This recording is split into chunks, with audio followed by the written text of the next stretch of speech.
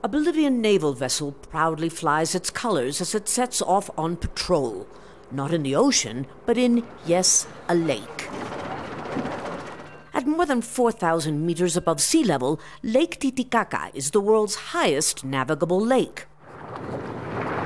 Having its navy relegated to this body of water is a humiliation endured by Bolivia since 1879, when it lost its coastline to neighboring Chile in the War of the Pacific. At the naval base, sailors learn the basics so they'll be ready for the day when their landlocked country recovers a corridor to the Pacific. In the capital, La Paz, we visit a school where a patriotism class is underway. When the Chileans arrived in Antofagasta, they told him to surrender. And what did our hero answer? "Let your grandmother surrender," answers this boy.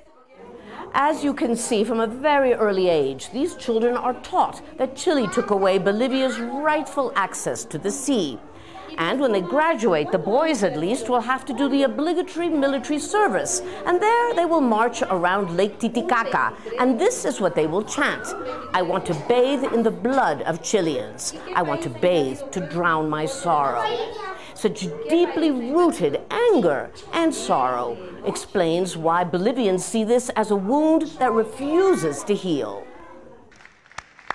After decades of frustrated attempts to negotiate a sovereign corridor to the Pacific, current President Evo Morales has taken Chile to the International Court of Justice in The Hague. Using his speech before the United Nations to make his case. His aggressive approach has angered neighboring Chile, but reaped dividends at home ahead of Sunday's elections. That issue is one of the few issues that has a completely national consensus about that. And Evo Morales is the leader of that consensus. So that's why he's speaking in the United Nations about that, because it brings him a lot of support in the country. A country that views the president's efforts as a national priority, as its children sing of their dream for a deep blue sea for Bolivia. Lucia, Newman, Jazeera, La Paz.